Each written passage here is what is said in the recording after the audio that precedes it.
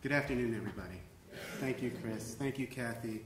It's an honor to share the stage with the panelists and also speak to you and share the work that I've been taking on for since I've been back to Philadelphia after residency in Washington, D.C. What I'd like to offer to you is an understanding of our piece of the work that we feel that we can offer to share with other constituents and other policymakers and other agencies, really to work at combating this issue of interpersonal injury and violence in Philadelphia.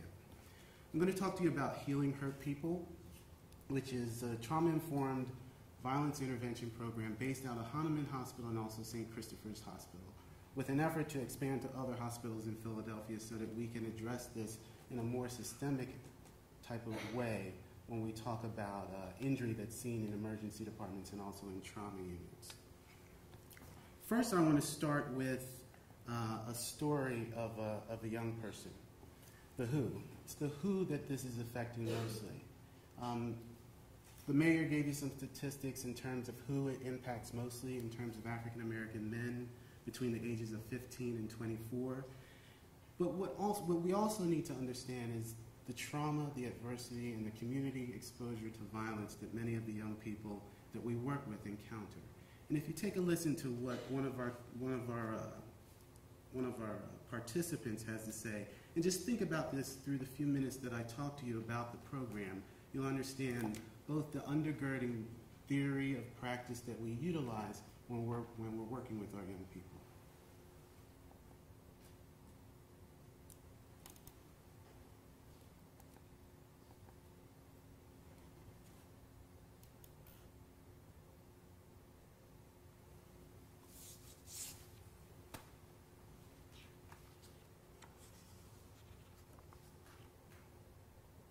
None of the people I knew in the sandbox is alive today. I was shooting basketball with friends at the playground the first time I saw someone get shot.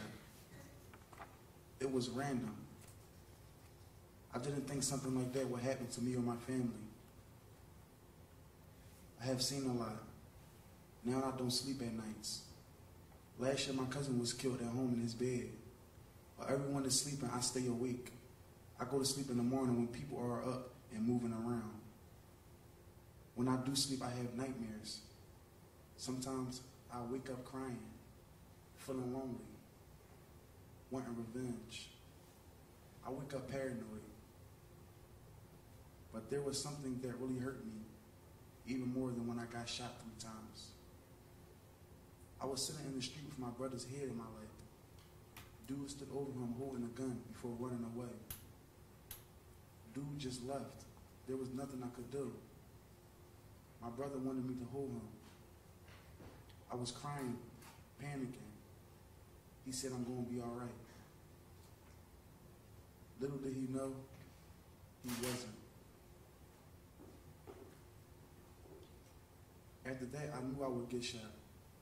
I started imagining how it would be and how I would hold my body so that they wouldn't shoot me in my heart or my head. When walking in the streets, I would think about how to turn my body so that the bullet would hit my shoulders and not my heart, or how I would use my hands and arms to shield my head.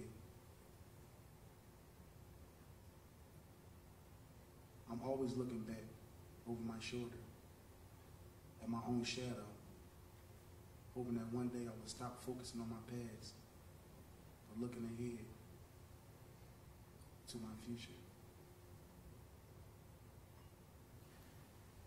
This is a digital story process that some of the young men that participate in our program or have participated in our program took on. Week-long intensive process where we pulled their stories and condensed it into a 3-minute digital story that really tells what they experience on a day-to-day basis. What I don't know if you heard in the very beginning is he said, not a lot of people in the sandbox are alive today. So that's something that a lot of our young men have to live with, and it's just not right. It just isn't right.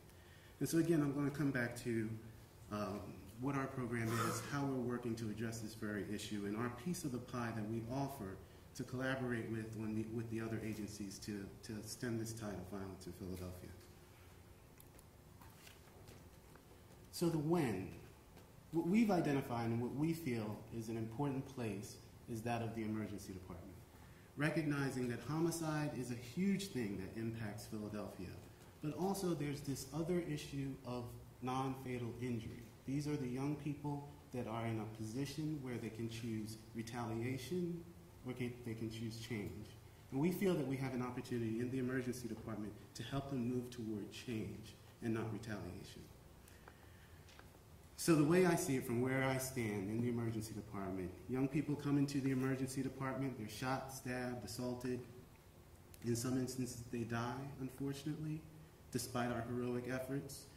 Sometimes they're treated and released, which is usually the standard of care if there isn't anything else that warrants them being admitted to the hospital. If the injury is severe enough, then they do in fact they may have to have surgery, and they're admitted to the hospital. And in some instances, they might get some additional psychosocial services, but that's not guaranteed.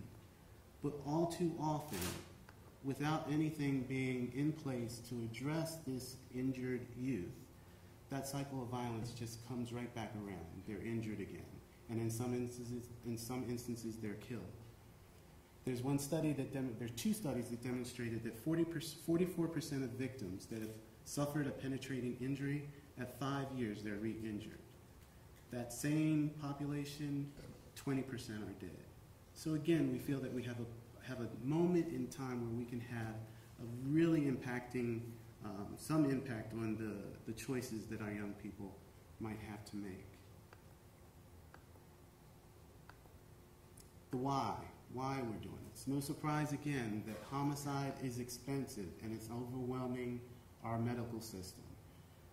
Lost productivity, depending upon how you measure it, is also something that we see that's huge when we look at homicide, when we look at non-fatal injury. Per homicide, it's almost $5,000 in medical care costs. Per non-fatal injury, it's almost $25,000 for one person. And then in 2007, there were $4 billion in medical costs for intentional injury.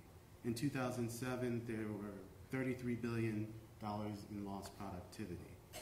And just in Philadelphia alone, lost productivity was $398 million, and then the medical care costs were $39 million. So again, no surprise to many of you, but again, just emphasizing the why this needs to be paid attention. To put this in another context, when you think about homicide deaths and war veterans, we see that over the span from 2001 to 2010, there were over 1,400 war fatalities in Afghanistan. In Philadelphia, there were 3,391 homicide deaths as it related to violence. And in Iraq, there were 4,430 war fatalities. So again, just to put it in context, Philadelphia is in the middle of this as we make reference to a war zone. So again, it's definitely an issue in terms of the why we need to pay attention to it. The adverse childhood experience also gives us fuel to our theory of practice in terms of why we do the work we do the way that we do it. And just if you pay attention to that very last line, adverse childhood experiences determine the likelihood of the 10 most common causes of death in the United States. We know that there's a dose-response relationship between the number of exposures to adverse childhood experiences, the more likelihood you are to develop one of those chronic diseases. And so again, we feel that we have a really right time to have an impact on the lives of the young people that we see. The what is the Healing Hurt People? It's a program that's based out of the two emergency departments that I mentioned to you. And our efforts are really to recognize and address trauma and adversity. We're looking to decrease re-injury, decrease retaliation as well. We want to decrease involvement with the criminal justice system, and we're working to develop, with Stoneleigh support, to develop a best practice in that, because we do need the evidence to show that this does in fact work. Anecdotally, I can tell you that it does work. Over the past year, we served about 121 clients, and we've changed their trajectory. We've plugged them in with health care, and we've connected them to other services that they will benefit from. And also, we can't do it alone. It is important that we do community building and engagement so that we know those providers that we trust that will take care of the young people that we're working with. The how we do it, again, I mentioned this trauma-informed practice, which comes out of the sanctuary work. Self is a nonlinear conceptual framework, which really what undergirds the program and how it actually works. Safety, emotional management, loss, and future. Those are the four components that we work in, both as a team, but also something that we impart to the young people that we work with. What's their idea of safety? What will make them safe? How will they be safe? How they deal with their emotions, how they manage their emotions. What's their idea of a future? Changing that, because a lot of times many of them just don't have any idea what their future could or should be. And then the loss. Many of the young people that we've worked with have experienced lots of loss. You think about David in his description that he's lost a brother. Many people in the sandbox are not alive today. Constant loss, constant adversity. These are things that we have to address in order to help our young people have better health outcomes. Finally, the different components of the program, and again, all of this is undergirded by this trauma-informed practice and the self-framework. Process is that of, we do an assessment, identify post-traumatic stress symptoms, adversity. We educate the patient about those symptoms that they might experience or encounter. Navigation is something really important in connecting the young people to the various services that have been identified in the assessment. And we connect them to those services because in some instances they just don't recognize or know how to access those services. And again, by no means are we making an excuse, but offering an explanation as to why this is important to help change the trajectory of the lives of our young people. Mentoring. The day-to-day activities of our outreach worker and the young person does give them an opportunity to constantly engage in that conversation around safety, emotional management, loss, and future. And it does provide a type of mentoring that the young person doesn't necessarily have or doesn't have. Our psychoeducational groups, which is something really powerful in that we bring young men together to really talk about their feelings. We work in that same framework of safety, emotional management, loss, and future. And I know it's difficult to believe that a group of young men between the ages of 18 and 27 come together to talk about their feelings. They do, in fact, do it because there's a place for them to do it. And we make it safe for them to do that. And then we have our injury case review. Right now, it's pretty contained at the level of our institution where we talk about a specific case. And this is something else that Stoneleigh is helping us to develop to bring it to a larger scale. What we do, very similar, I don't know if anyone's familiar with the Philadelphia Youth Fatality Review Team, which is an amazing team that really tells the story of what happened to this person that has been killed. But my critique for that is that it is, in fact, someone that's been killed. And so we want to take some steps back and look at this injured youth and tell the story and paint the picture of where the gaps are. And that's what we've been doing. Now, right now, what we've been able to do is pretty much fill those gaps through the work, through our various connections and through our relationships with other organizations to help get our young person to a better place or a better service that they could benefit from. It's made up of an interdisciplinary team that represents emergency medicine, myself, psychiatry, psychology, social work, internal medicine, public health. We have someone from the Office of Violence Prevention and Victim Services in the police department that attends. We also have someone from the Department of Human Services. And again, we're trying to figure out and identify those gaps in services where we can have a role in promoting policy or making policy recommendations to change and fill those gaps that we've identified. Gleaning some support or some evidence behind the work, we did a cross-sectional study of the participants in our program. And what we found in terms of post-traumatic stress disorder, 77% of the young people had full-blown PTSD, post-traumatic stress disorder. And so you can imagine what happens when post-traumatic stress disorder goes unaddressed and untreated. So at this point, we at least recognize that we do have to make the connection to this group of people to mental health services. The other piece was we looked at childhood adversities, and 50% of the patients had an average childhood score of 4 or more. Now, in the larger study, about 25% had an average childhood experience of 2 or more. These young people have 4 or more. So you know that already has an impact on their health outcome. But again, we're saying that if we have intervention in place, we can in fact make a difference in their health outcome or their trajectory. This really is a depiction of the study, the research design of the study that we're taking on to demonstrate the effectiveness of the program. As I said, anecdotally, we see that we do make a difference in the lives of the young people, but we need the science and the evidence that shows that it does in fact do that. Again, something that Stoneleigh has been supporting my efforts in doing this.